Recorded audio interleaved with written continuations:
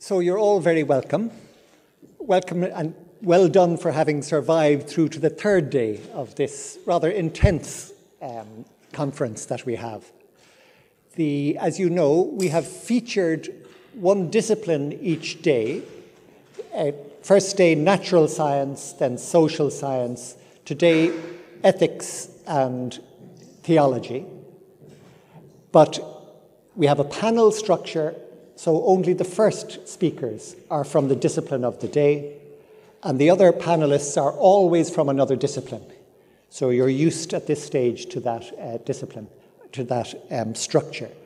So today, in this qualified sense, is the Philosophy and Theology Day.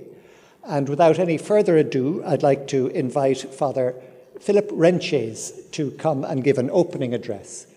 Father Philip is the Dean of the Faculty of Theology, which is very large in this university, so it's a large part of what we do here. He is a world-renowned expert on St. Maximus the Confessor, and you will be forgiven if many of you don't know who Maximus the Confessor was, but one of the very, very early Catholic Church theologians. He has studied in Paris as well as here in Rome along the way. So thank you very much. Just to introduce myself, of course, I am one of 5 assistants to Father Renches. I'm the director of the Department of Fundamental Theology in the Gregorian, in the theology faculty, and I'm from Ireland, as you might have guessed. So thank you very much, Father Renches.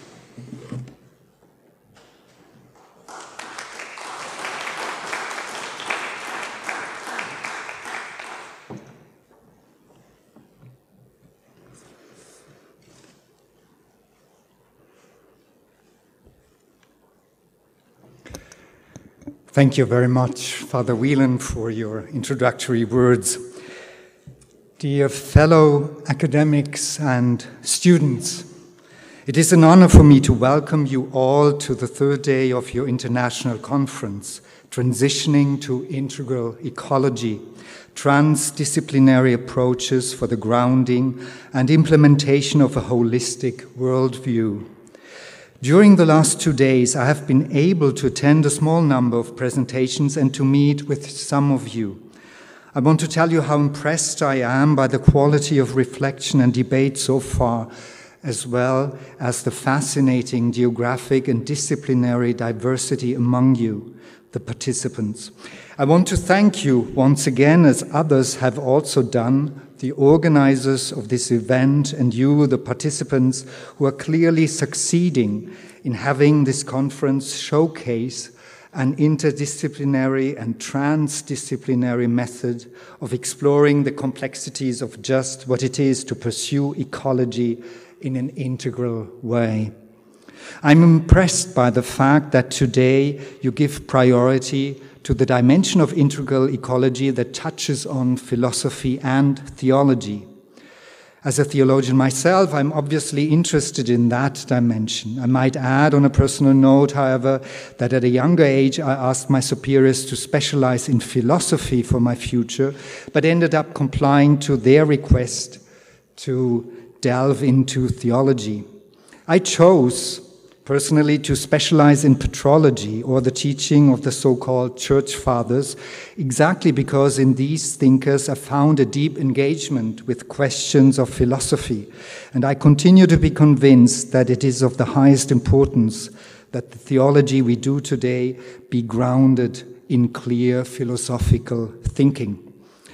This having been said, I would like to offer a reflection on the relationship of integral ecology to theology.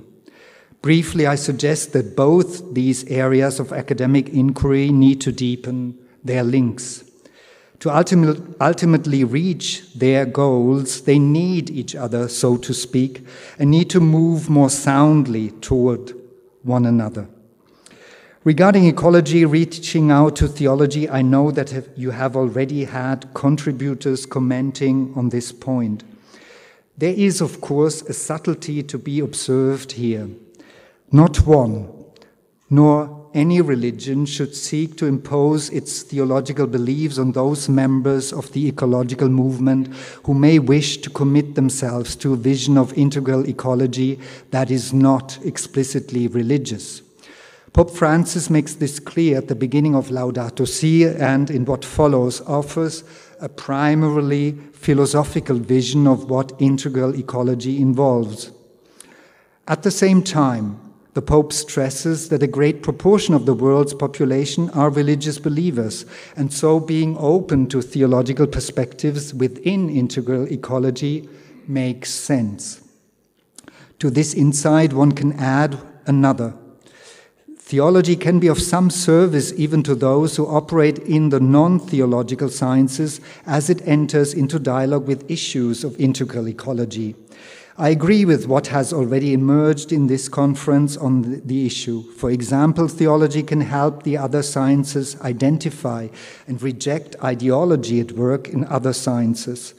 Also, theology can help to develop a spirit of hopefulness in practitioners of any academic discipline, something that can sometimes be lost when one recognizes how profound our ecological crisis is.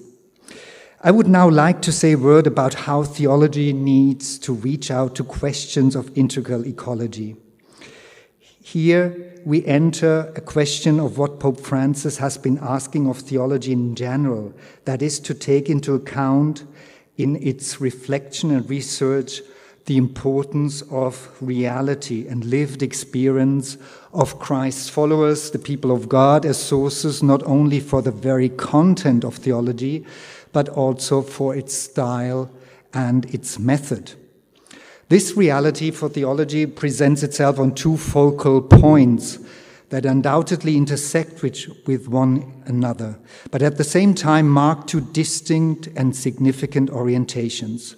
One is aimed rather at extra and is the recognition of the signs of the time. Presumably, the most urgent and at the same time most eloquent sign of our time is the cry of our Mother Earth, to which people, and especially the younger generations, lend their ear and also their voice. The Church recognizes itself as an inhabitant of this common house, but must understand this house better. The Church needs to learn how to respect and how to honor it. The second focus directs the gaze at intra, as the Church listens to the call of her Master and Lord, who has given the Church the gift of discipleship under the banner of friendship and co-responsibility for the building of the kingdom of God. While at first glance this realm of the supernatural seems detached from nature and ecology, there is a growing awareness in Catholic theology that just as the Church is built on the community of natural people, just as the sacraments are based on the elements and products of the earth, water, bread, and wine, altogether God's grace that we are seeking is not to be had without the cosmos in which God communicates this grace to us. In other words, even though the kingdom of God we hope for may come at the end of time in its definitive fashion, it will not come against or in disproportion to a cosmological development, but on the contrary, with it comes this kingdom of God and in correlation to it. Obviously, these are huge themes that need so much further analysis, which theology has only started, and altogether only started fairly bashfully, we might observe. In this sense, I feel that this Congress is a wonderful gift of inspiring encouragement, and hopefully a deepening or beginning of friendship among researchers, teachers, and students, and a co-responsibility of different disciplines for this one world, disciplines that have gone separate ways for such a long time. Indeed, what you're doing here has much to teach our theology faculty, and we have so much to learn from you. Thank you very much, and blessings to you all.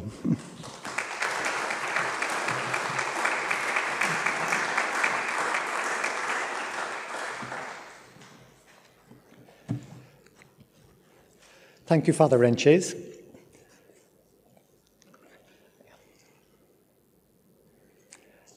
Now, as you will remember, we have a keynote speech at the beginning of each day before we move into the panels. So I'd now like to invite Dr. Michael Shook to come and give our keynote talk for the day.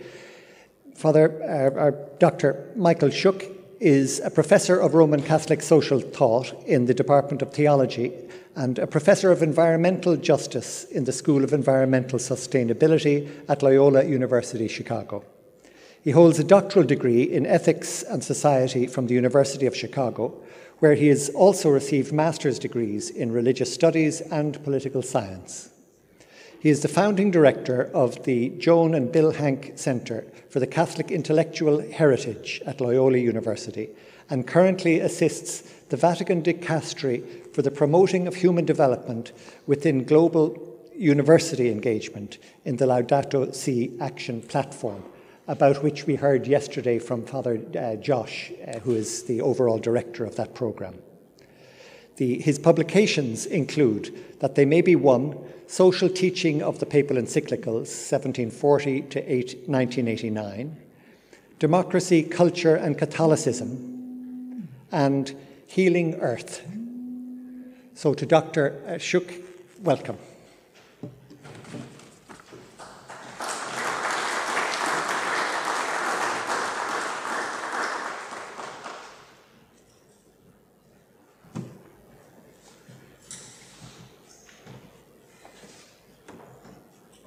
Thank you, Gerard, and Philip, and everyone that organized this conference. Thank you very much.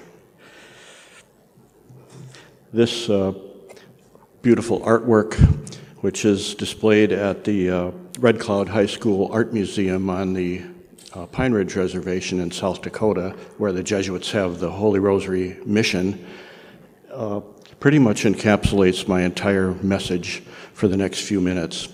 But I will nevertheless speak a little bit more and simply have us enjoy this artwork. My main message in the next few minutes is, and you can hear me okay? Okay. Is that the earth, ourselves, all living creatures, and God are transdisciplinary. Yes, transdisciplinarity is an intellectual and methodological challenge that we are working on, and it's a very difficult one. But really the challenge, I think, begins with paying attention.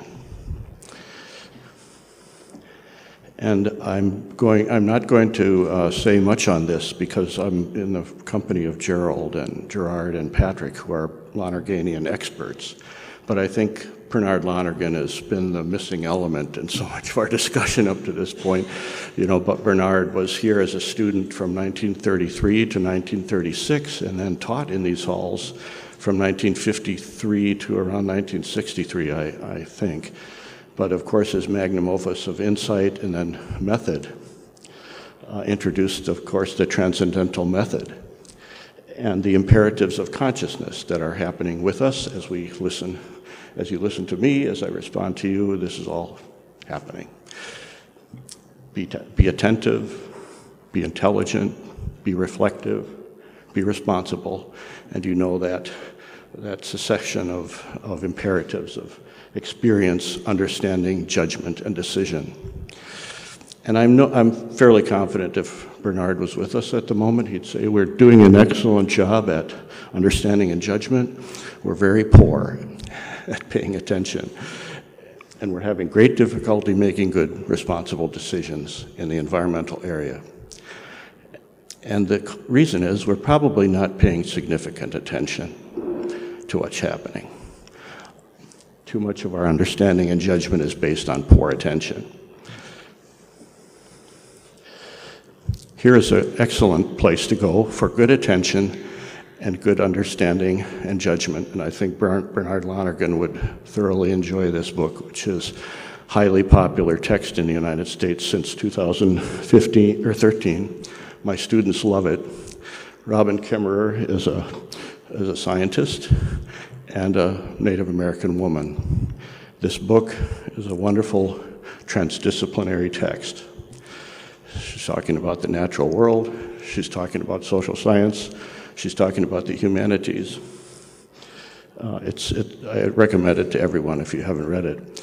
But this is the message from the book that I want to concentrate on for the next few minutes. In the Western tradition, there is a recognized hierarchy of beings, with, of course, the human being on top. The pinnacle of evolution, the darling of creation, and the plants at the bottom. But in native ways of knowing, human people are often referred to as the younger brothers of creation. We say that humans have the least experience with how to live, and thus most to learn. We must look to our teachers among the other species for guidance. Their wisdom is apparent in the way that they live. They teach us by example. They've been on the earth far longer than we have been, and have had times to figure things out. I actually think this is very much in the spirit of what Pope Francis is inviting us to when he talks about ecological conversion. We can kind of rhetorically use that term, but do we really bring that into our interiority and mine what that really means? If we are to experience the grace of ecological conversion that Pope Francis speaks of in Laudato Si', I think we really have to set aside for a time, we'll never do it entirely because our careers are too invested in it, but we really have to set aside for a time all our concepts and our data and our utter certainties and our egos and pay attention to the earth, to others, to ourselves, and to the Spirit. And especially as educators in a time of ecological crisis, to the youth. So I'm going to introduce you to some of the students I had this past year in a variety of courses and pay some attention to them. Eve is very interested in the impact of ecological crisis on the poor. Harper aspires to be an ecological educator. Shreya is an environmental activist. I'll talk more about her in a couple minutes. Dhruvi is from India, and she's very concerned about cyclones and very concerned about climate change because it has cost lives in her own family. Tanay is also from India. He's very interested in the problem of deforestation. Grace has a great passion for ecological spirituality and finding out more about that. Paco is from Mexico. He's concerned about climate change and drought and water supply in Mexico City. Matt is passionate about soil. Ariel aspires to be an environmental economist. And Leah is most concerned about how do we live sustainable lifestyles personally. This is just a very small portion of students that I encounter and that Dr. Tuckman encounters in her School of Environmental Sustainability, and you can imagine the millions of young people around the world that share these concerns and are passionate about them. I just want to talk about three of the students specifically to kind of lift up this question of theology and philosophy and ethics in terms of integral ecology and transdisciplinarity. Tanay, as I mentioned, is from India, and he's very concerned about forests. He was in a course that I did for the Jesuit Majas Exchange program. We do a course called Global Environmental Citizenship. And we had the great honor in that course to have a Zoom conversation with some of Pedro's friends, young friends, in the Pulangian community, the Pulangian youth in the community there that Pedro lives and works in. And especially, I was asking Pedro to remind me of the name of a particular student, and I hope I have the right name because I can't remember, but there was one of the students that talked in this live Zoom conversation with my students who were absolutely amazed to be able to talk to their peers in another culture, in another world. Jason Meneling, who aspires to be a forest keeper in his community, and he wants to learn the traditions of his indigenous culture of being a good forest keeper. This was wonderful for Tane to hear and to listen to. But above that, beyond that, Jason was fairly, open about the role that spirituality of his culture, the spirituality of his people play in his forest keeping.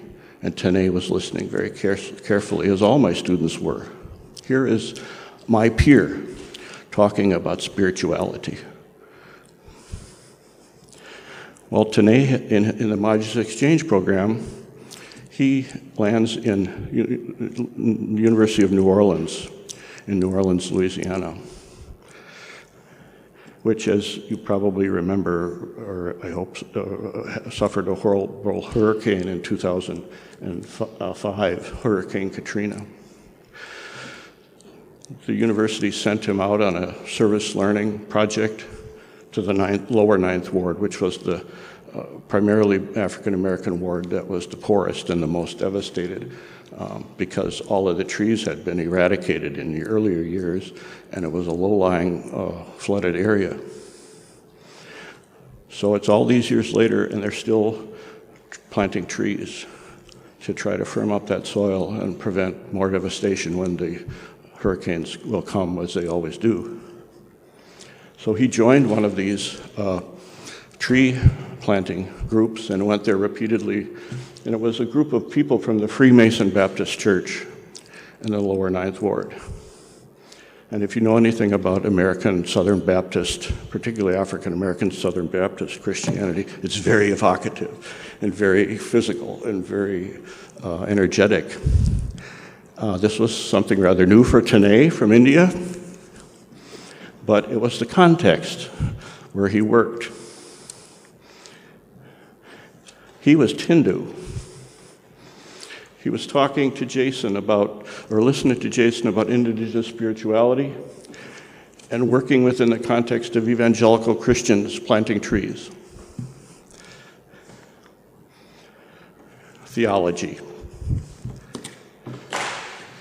If there's anything that's going to come of this category theology, if there's anything that remains of this category theology as our environmental crisis continues, it's going to be a function of the experience of Tanya and millions of other students who learn what spirituality is from experience and from exchange in the context of the natural world, in a social setting where those humanistic values emerge inductively. This will be true not only for Tane and for his peers, but this must be true for the discipline or it dies. It will have no use because the crisis is demanding us to pay attention.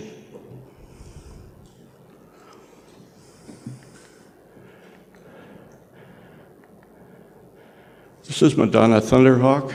She's probably the most important elder in the Lakota community in North America. She's a woman leader who goes back all the way to the 1980s, the occupation of Wounded Knee, the occupation of Alcatraz, the history of environmental and indigenous activism in the United States. Wonderful woman. You can see the faces of the students who are so excited to listen to this elder who they recognize as authentic. And I must say, as they also recognize Pope Francis as authentic. I'm not sure all of the radar that young people have in their brains to discern authenticity, but somehow it works, and they know Pope Francis is sincere. And they knew Madonna Thunderhawk was sincere. And when Madonna talked about her spirituality as a Lakota person, they resonated. Right? Madonna told them, we're not protecting water out here on the reservation. We are water protecting itself. What? That doesn't match up with our categories of philosophical anthropology. But the students are very interested in this. I've been very interested in it since I first heard it. I journey with my students in this attempt to discover what that could possibly mean. This is Matt. He was in class, and he got so passionate about that question. He wanted to continue. He took on an internship with the Lakota People's Law Project for almost a year. And Madonna is a member of the staff at the Lakota People's Law Project. And he did a lot of practical things to help the Lakota people in their activism. But what he was really trying to explore was himself. What does it mean to say that I am water? Is that some abomination? Is that some kind of an insult to the Creator? Is that some insult to God that I should say I am water? No. Actually, his Christian background made him really struggle with that. What does it mean to be a human in the world? If anything is left of philosophy for our young people as this environmental crisis amplifies, it's going to be this kind of process where our young people can find accompaniment in the questions of who they are, in the experiences they have with authentic people, in nature, in society, through the humanistic inspiration. And that will be true that is true not only for Matt, and for I can't think of a student that I encounter who would not essentially have that same experience as Matt, and I assume for students around the world, and the field of philosophy. If the field of philosophy is not paying attention and continues to move on with the old concepts of our generation that we were taught and we hold, and our careers are wound up in these concepts and this data and these understandings. They're so important. They've shaped our lives. We have such a gift to share with our students. Yes. But we're not paying attention. Without, as Lonergan said, without paying attention, without self-appropriation of reality, our concepts and understanding will be limp.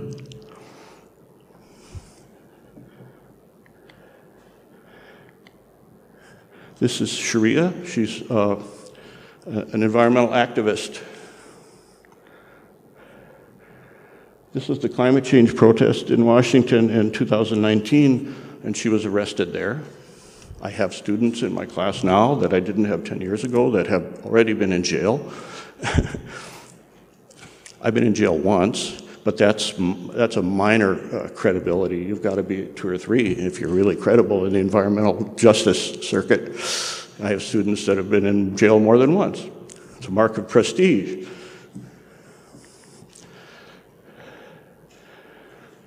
In the class that I did with her, which was a theology class, religious ethics and the ecological crisis, we were paying attention to the Line 3 pipeline protest in northern Minnesota last fall.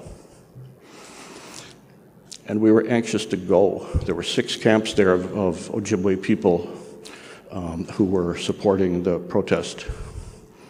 And students could come and be at the camps and learn methods of nonviolent direct action and be on site. The university would not permit me to take the students there for a variety of reasons, but I'm working on that so I can try to get students out to these locations. It's legal, it's all kinds of other things, but we zoomed into these camps, and the students did as much as they could to support from a distance. Meanwhile, one of our students, the one on the far left, Paul Campion, a student of Dr. Tuckman's School of Environmental Sustainability, was doing a hunger strike for climate action in Washington, and he got very ill. He had to be taken to the emergency room and had to have blood transfusion, and he couldn't conclude the hunger strike until an action had been successfully changed. They were appealing to Biden to really support climate change, aggressive climate change legislation, and it wasn't happening. And but students are putting their bodies there. I need to tell them what to do, right? I need to learn and reanimate what I need to do.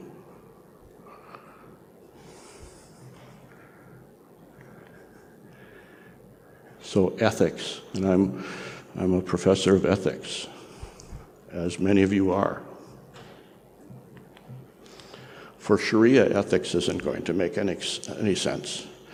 Isn't going to have any real meaning outside of concepts and understanding unless it's brought through engagement and it's brought through experience, the experience of being on the ground with people that are shouting profanities. Oh my God, they're shouting profanities against the bank. They're shouting profanities against the oil company. You kind of cringe with the language, but it's their language and it's their action. And unless that moral urge that we all have is filtered through reality of the natural world, the social context, our hearts, like it has worked through Sharia, ethics means nothing.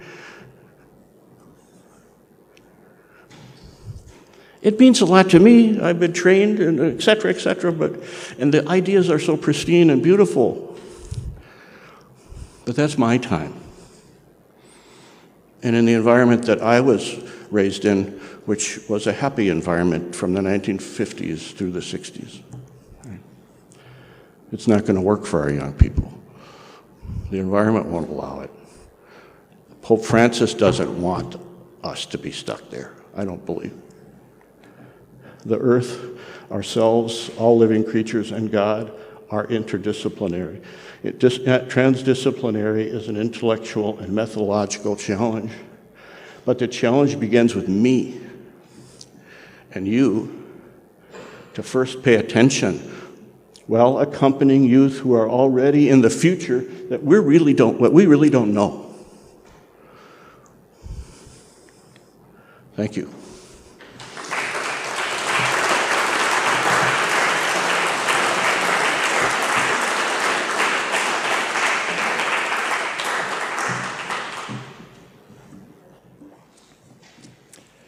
Thank you so much, Dr. Shook. Very punctual, amongst other things.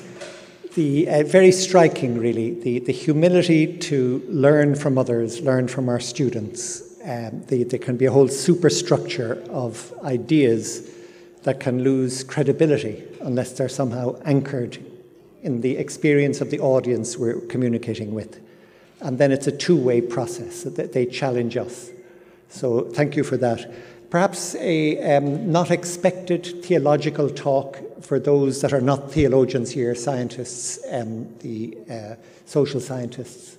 So this is the nature of our dialogue. Perhaps we can all recognize the anchoring in the movement that has to be the basis of all the other kind of ethical thinking and theological thinking that we're engaged with in the pursuit of integral ecology.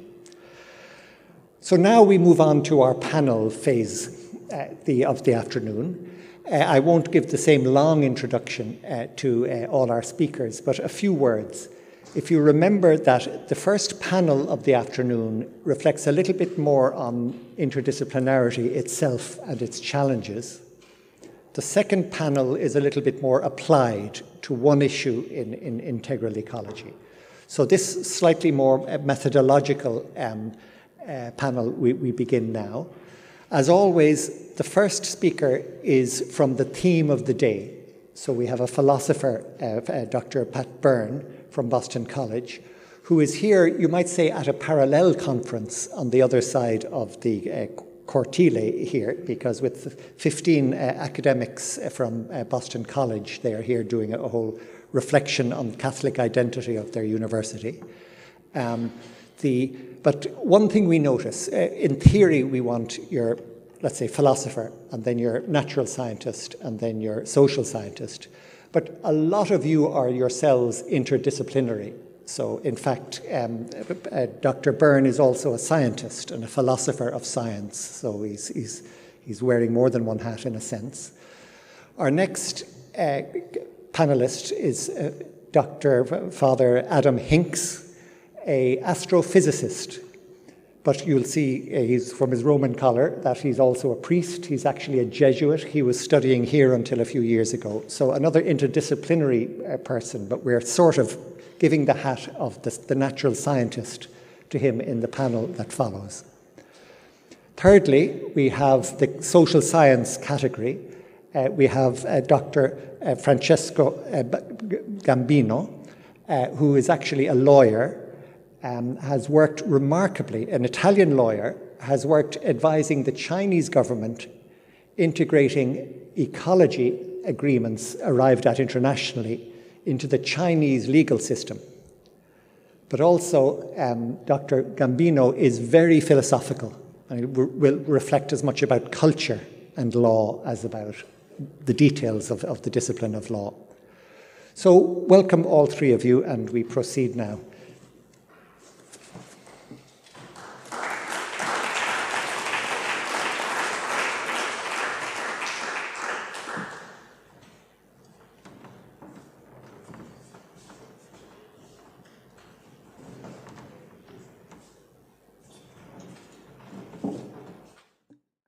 Good afternoon, everyone, and it's a pleasure and an honor to be here and to be invited by my longtime friend, Father Gerard Whalen, to be part of this conference.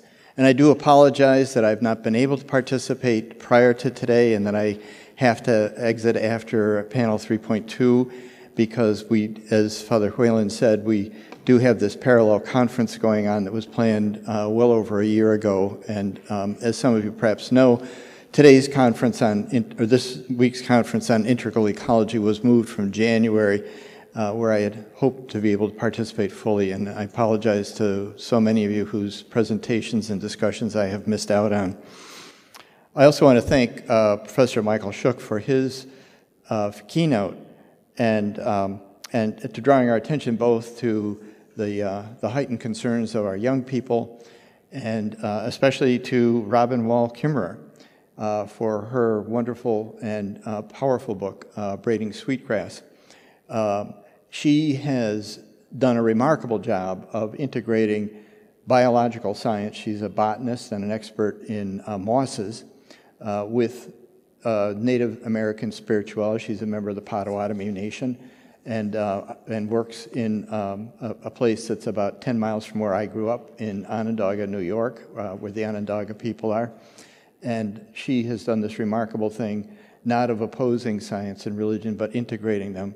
And I think Catholicism in particular and Christianity in general has a lot to learn from the way in which she has brought these two together. And I can attest, as I think Professor Shook would, that our students are thirsting for this kind of enriching of scientific and ecological concern with the rich symbolic spiritualism of native peoples. This is not alien to Christianity, but it's something that we haven't been very good at incorporating into our Christian practices and prayer and spirituality for a very long time. I've been asked to speak about the philosophical and theological foundations of integral ecology, and in particular to talk about the foundations that offer a possibility for genuine interdisciplinary collaboration in meeting our responsibilities toward the Earth's environment and the challenges posed by global warming and its dire consequences for climate change. I am a philosopher by calling and will concentrate mainly upon philosophical foundations. But I will also first say something, if only briefly, about theological foundations. But let me begin with the question of why it is necessary to think about foundations for integral ecology. There are two kinds of foundational issues that have been raised. First, just what kind of a thing is integral ecology? Since its name contains ology, this seems to indicate that integral ecology must be a science. But is it really a science? This is something that Professor Putz, Oliver Putz, who was to be a member of this panel, was addressing in his concerns, but was not able to be part of this conference this week. It is also something that I will address as a philosopher, relying upon the philosophical work of Bernard Lonergan. The second issue has to do with theological foundations. In Laudato Si, Pope Francis has sketched the theological foundations for an integral ecology, and has done so on the basis of a Catholic theology of creation. But the theology of creation has had to undergo significant developments, especially in light of the rise of the biological evolutionary science of the 19th century and the relativistic cosmological theories of the evolution of the universe in the 20th century. Just how to do Catholic and other religious understandings of creation relate to the evolutionary sciences of physics and biology. My colleague here, Father Adam Hinks, has contributed an impressive essay that goes a long way toward answering this set of questions. And along with Father Hinks, I would argue that theologies and science need a mediator, and I believe that Bernard Lonergan has developed a philosophical approach that helps us meet such questions. Lonergan deliberately set out to develop a philosophy that would facilitate the understanding of interconnections among the various disciplines, the natural sciences, astrophysics and cosmology, chemistry and biology, the human sciences, such as law and jurisprudence in particular, and theological investigations. In particular, he developed a non-reductionistic philosophy of evolution that makes it possible to think about the connections between physics and chemistry and biology and the human sciences, as well as theology. This will be a major theme of my presentation today. First, some brief reflections about the theological foundations of integral ecology. Laudato Si is an unusual papal encyclical insofar as it is addressed to all people and not just to Roman Catholics. It is a call to a complex and ongoing dialogue among all people, with special emphasis on what is needed from scientists for this collaboration. Most people in the world assume that cooperation between science and religious faith, and especially Catholic faith, is impossible. But Pope Francis draws on a much overlooked and sometimes contentious tradition within Catholicism that affirms what is authentic in the findings of scientific research is indeed compatible with Catholic faith. While emphasizing the essential role of science must play in human responsibility for the environment, Pope Francis also affirms that Catholicism has something of importance to offer of its own as well. As Pope Francis put it, if the simple fact of being human moves people to care for the environment of which they are a part, Christians in their turn realize that their responsibility within creation and their duty towards nature and the Creator are an essential part of their faith. This means that there is a wholeness to creation, a wholeness that includes interrelationships among the primordial elements like earth, water, air, and heat, along with relationships formed within plant, animal, and human ecosystems. Yet this set of relationships is ultimately dependent upon their relationship with God. Christian faith in these facts ground the believer's conviction that in the sacredness of the order of nature and their consequent responsibilities to care for our common home. Pope Francis also situated his encyclical within the tradition of Catholic social teaching. This shows up especially in his analysis of the consequences of human failures to respect the natural and human environment as a created gift. Prominent in his catalog of these failures is the disproportionate impact upon the poor. Care for our common home means care for those most vulnerable to the impacts of environmental change, and because this has been central to Catholic ethical teaching for over a century. This theology of creation therefore provides a foundation for an integral theology that connects the motivations and findings of scientific research with the values and ethics of care for all creation, human and non-human, the well-to-do as well as the marginalized human beings. Much more, of course, needs to be said about the theological foundations for an integral ecology, but in the limited time, now let me turn to the question of philosophical foundations. Strictly speaking, ecology is the name of a relatively new science.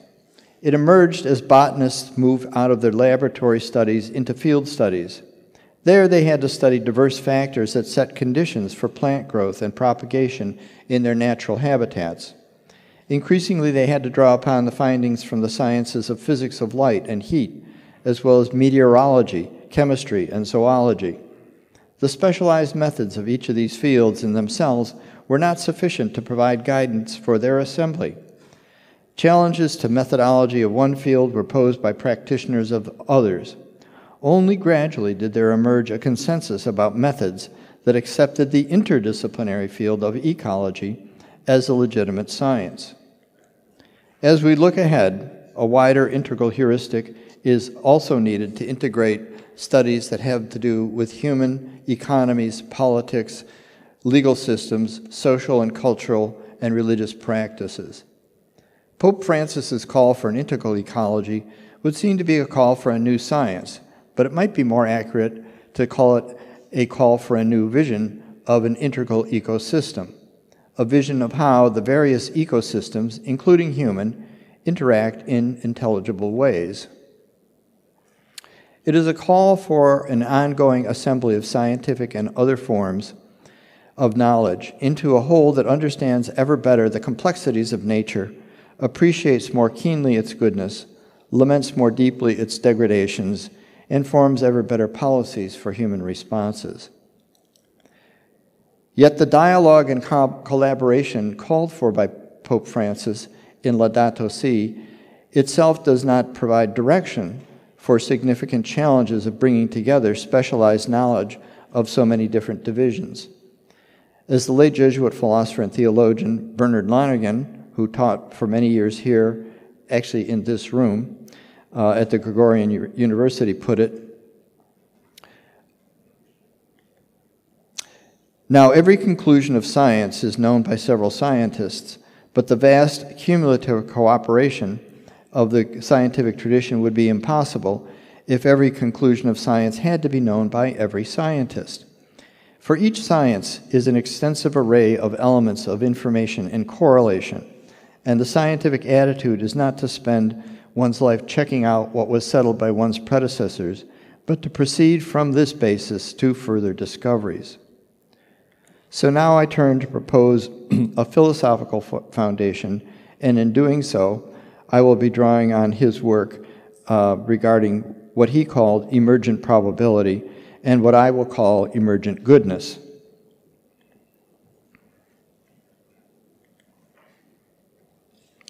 Lonergan developed his idea of emergent probability from his analysis of the different kinds of questions and insights that scientists have.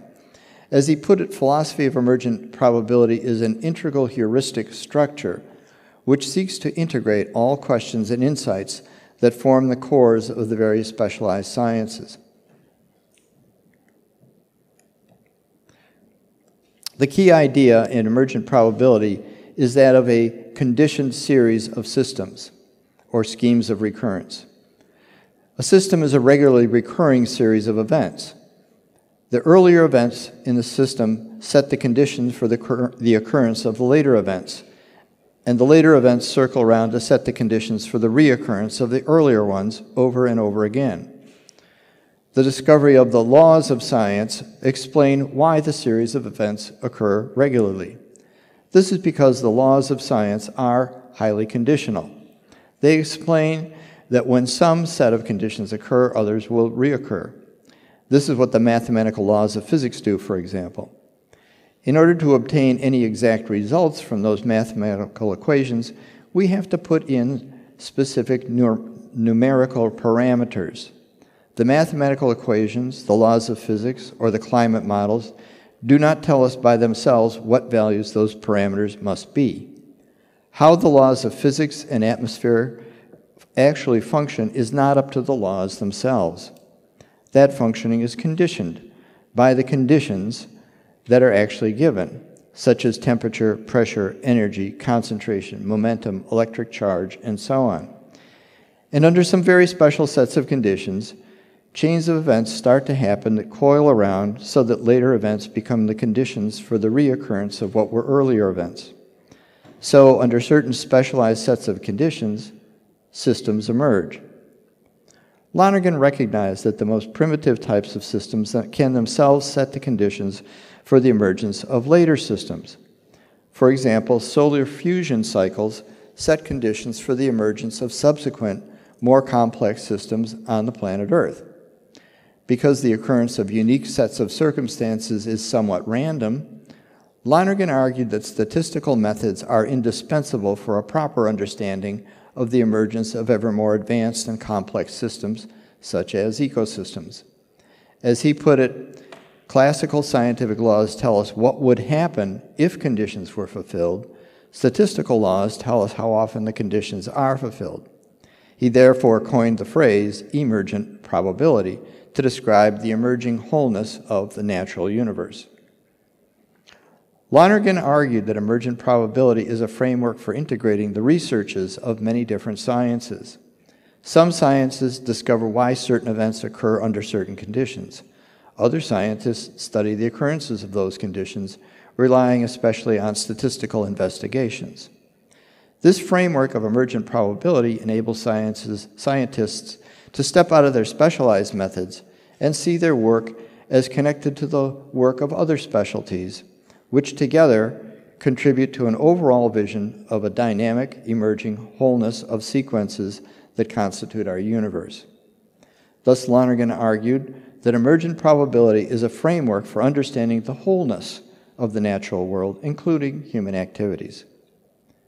While it's not possible here to explain all the details of Lonergan's argument for this claim, it's important to at least emphasize that for him, emergent probability is a heuristic notion to integrate ongoing discoveries. It is not a finished conceptual system. A heuristic notion is an anticipation of what is yet to be discovered. As heuristic, it anticipates the ways that the findings of the sciences will be made. Therefore, the integral heuristic structure can anticipate the ways that these findings can be connected together with one another. As Lonergan put it, the integral heuristic structure of the emergent probability is about the whole in knowledge, but not the whole of knowledge.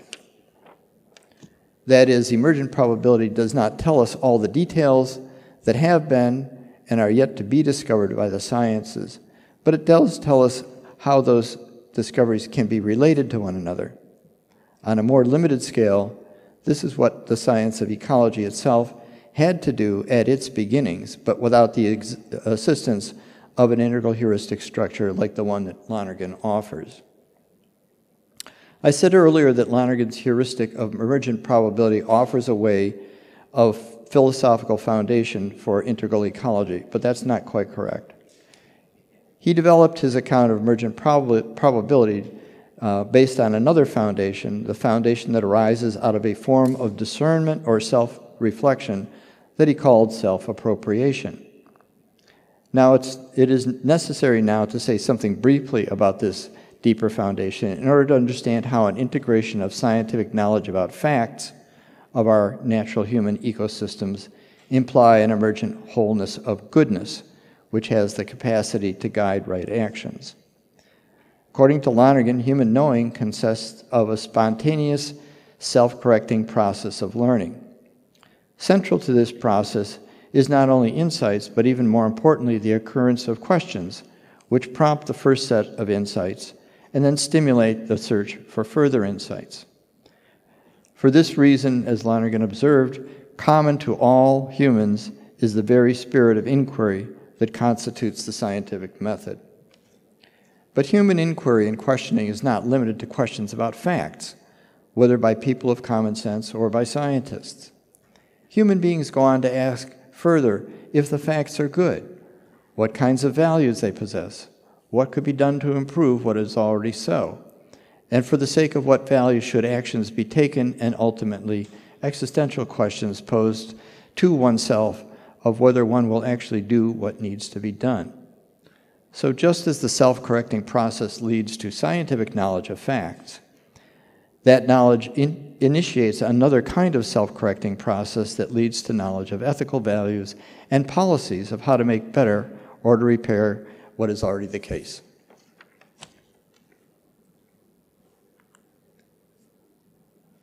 And just 4 brief points about the emergent probability leading to emergent good.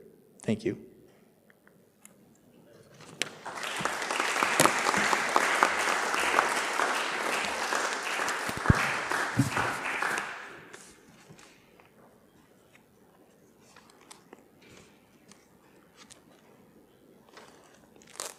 Oh, sorry.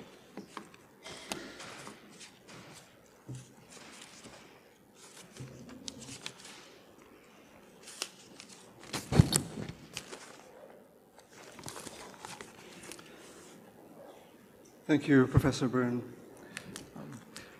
In your presentation, you made a compelling case that the interdisciplinarity required for an integral ecology is reflective of what Bernard Lonergan calls emergent probability. That is, the spontaneous emergence of complex systems from simpler systems. You then went on to add a crucial ethical dimension by introducing the notion of emergent goodness. And in so doing, I find that you affirm the traditional confluence of the intelligible, the true, and the good that must underlie ecology if it is really to be integral. But I'd like to underscore a point you made about emergent probability per se that I think is extremely pertinent to the natural sciences. So you quoted Lonergan's claim that emergent probability is a, quote, integral heuristic structure. The term heuristic means that it isn't a system of information. It isn't a ready-made bank of answers. Rather, the idea of emergent probability stems from the simple fact that when questions are answered, new, unexpected questions arise. It's a process familiar to scientists. You start by posing what you think is a simple question. But when you start gathering the data, you find that they're multifaceted, and the question itself needs to be reworked. And then when you've figured out some basic answers, you see that you've only uncovered part of a larger, more complex whole that requires a new set of questions. Lonergan's contention is that this spontaneous, unpredictable, and yet always intelligent accumulation of questions that lead to more questions is reflective of the complex and yet always intelligible reality of the physical universe. The point is that the series of questions scientists pose aren't ready-made because the principles governing the physical world aren't predictable a priori. This is the all-important insight of modern science. As Lonergan has pointed out, Galileo didn't figure out how bodies accelerate under the influence of gravity by just sitting in his room and thinking about it. Rather, he rolled marbles down a plane and asked questions about how fast they actually moved. Darwin didn't conclude that natural selection forces new species to evolve by remaining in the libraries of Cambridge. Rather, he sailed to the Galapagos Islands and started asking questions about the curious birds he saw there.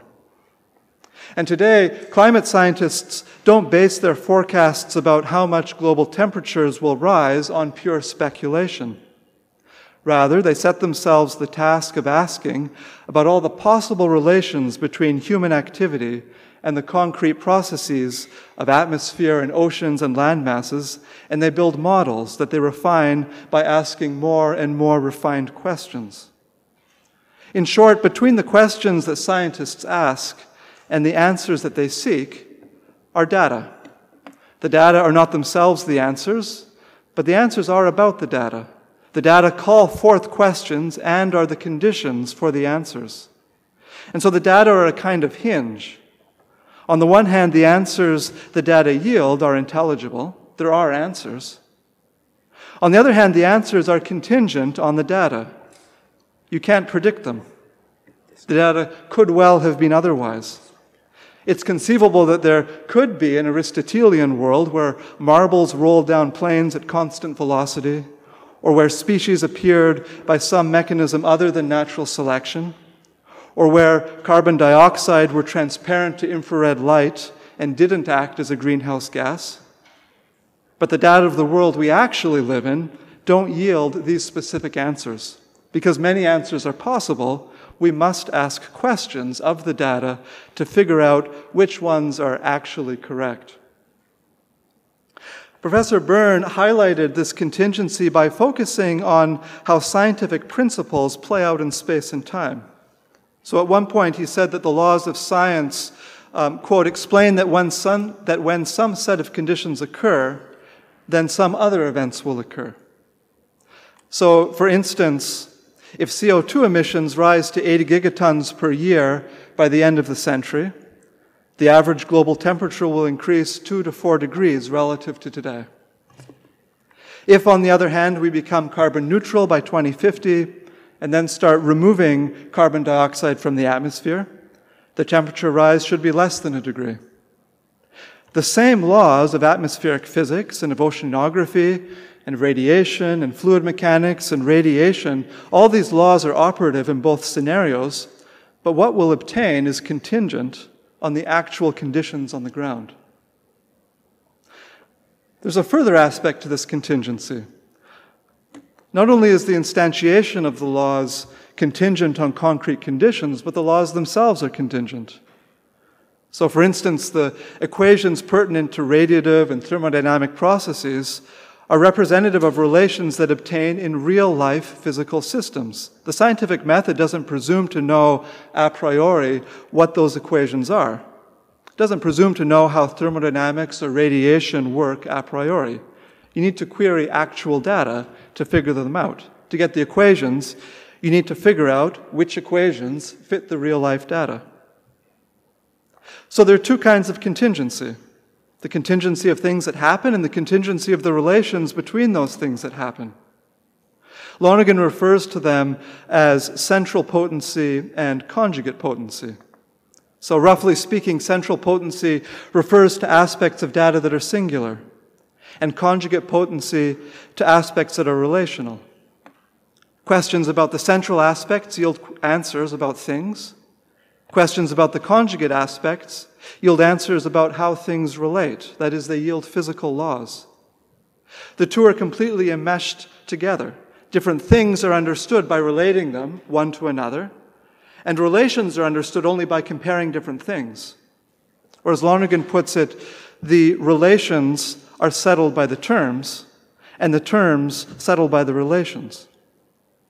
The scientific method consists in continually posing questions about these terms and relations, and the physical sciences hone in on the relations to figure out what the most fundamental equations are for relating things under the most general conditions. Let me bring this home now to integral ecology and reconnect my thoughts to Professor Byrne's notion of emergent goodness. I've been emphasizing that all science is data-driven, and that all data are contingent. This is literally what the word data signifies. Data just means givens, or things that are given, in Italian dati, in French données. At its heart, the scientific method engages with a world of givens, a reality that is given. Not only are the things and events and the circumstances given, but the ways in which things and events and circumstances relate to each other are given. The theological name for this radical givenness that permeates the world is creation ex nihilo, creation from nothing. Creation from nothing is the theological claim that everything about the world is given because the world is fundamentally a gift. It owes nothing, nihilo, of its being to itself and everything to another. And so in the Abrahamic vision, creation is not just a collection of passive givens, but is the fruit of a divine act. Creation is given by the divine giver as gift. In other words, if a philosophy of science recognizes the givenness of the world, a theology of creation explicates that the givenness is gift. So while the natural sciences enjoy a real autonomy, I mean, you can do science without theology just fine, but I would argue that they are still intrinsically open to theology insofar as they take the world as given. Integral ecology, at least as far as I understand it, takes this openness seriously and invites an identification of givenness with gift.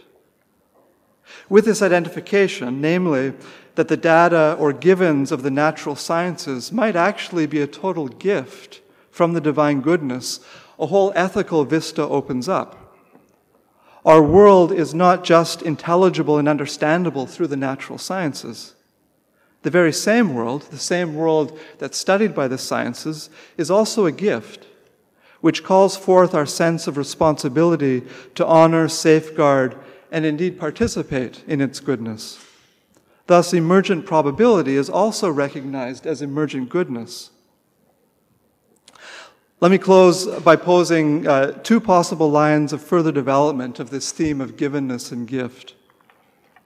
So first, a problem with the ethical dimension of integral ecology is the human tendency to treat the world not as gift, but as an exclusive possession. And I think that this is not just a problem of ecology, but more basically a problem of original sin. To sin is to turn away from the giver and treat oneself and one's companions and one's surroundings as though they were one's private possession. And I see this dynamic clearly evident in many of our ecological issues today. According to the Christian faith, the solution to sin can't come purely from human goodwill, but is ultimately found in the order of grace.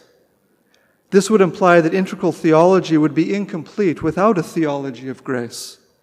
Correlative with the healing of the planet would be a healing of the human soul. And then finally, just to wrap up in the last few seconds, if God's gift is good, is it not also beautiful? If emergent probability is the grounds for an emergent goodness, then might there not also be emergent beauty? We scientists are motivated by many things, but it seems to me that most fundamentally we have a conviction that not only is it good to study the world, but that there's elegance and beauty to be discovered. Perhaps just as much as fostering a sense of responsibility before the goodness of creation, integral ecology can be an invitation to contemplate its beauty. Thank you.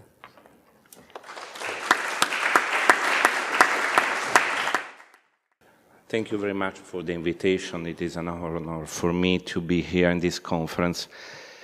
The logic of the interdependence or correlation between the conditioner and condition, a phenomenon so present in all the sectors of science, as well clarified by Patrick Byrne, is a central theme in the field of the law. However, it is necessary to specify that in the context of law, civil law, public law, company law, criminal law, etc., the relation between conditioner and conditioned has nothing to do with the laws of nature. Therefore, I will examine this relation not from a scientific but from a legal, sociological, and cultural perspective. Here we will observe the law in its search for integral solution to ecological issues, in which the law, as can be read in the Laudato Si paragraph 177, acts as an effective moderator of society. I would like to underline that a technical reference to the law, be it national, international, transnational, is found in 11 paragraphs of the Laudato Si. Okay. Allow me to consider the two lines of research from inside and outside the law. From the first point of view, the law, for its structure, relies on a nexus between the facts and their legal effects. By imitating the laws of nature to explain the regularity of phenomena through the principle of causation, the legislator creates a connection between a fact and a given legal event. If A, then B. If A occurs, for example, if a company pollutes, thereby committing a tort, then B must happen. The company has the obligation to compensate the damage. This must happen is evidently not a necessity, but arises from the legislator's decision. It is through this nexus that political and legislative authorities can condition the behaviors of a large number of people. It works as an orthopedic device in order to bend human actions to rule of ethics, as affirmed by several philosophers of law. We now come to the outside of the law. Sociologists of the law have studied the problem of the enforcement of the law and the effectiveness of the legal system. And the law has the capacity to orient individual behaviors and to be effective if it takes into consideration how society functions. In this respect, it could prove useful to recall the writings of an Italian physicist, Ettore Majorana, who in a paper published in 1942 examined the problem of the causal explanation of phenomena, natural phenomena, and human behaviors in physics and in social science. He confirmed the value of statistical laws in both fields. This is the same idea expressed by Giorgio Parisi, the Italian winner of Nobel Prize for Physics in 2021. The interpretation of the tendencies of society, statistical data relative to collective behaviors, is, according to Majorana, a special art, one of the most appreciable supports to the art of governing. We are here dealing with a physicist who, starting from the value of statistical laws, ends up explaining the basics of the art of governing.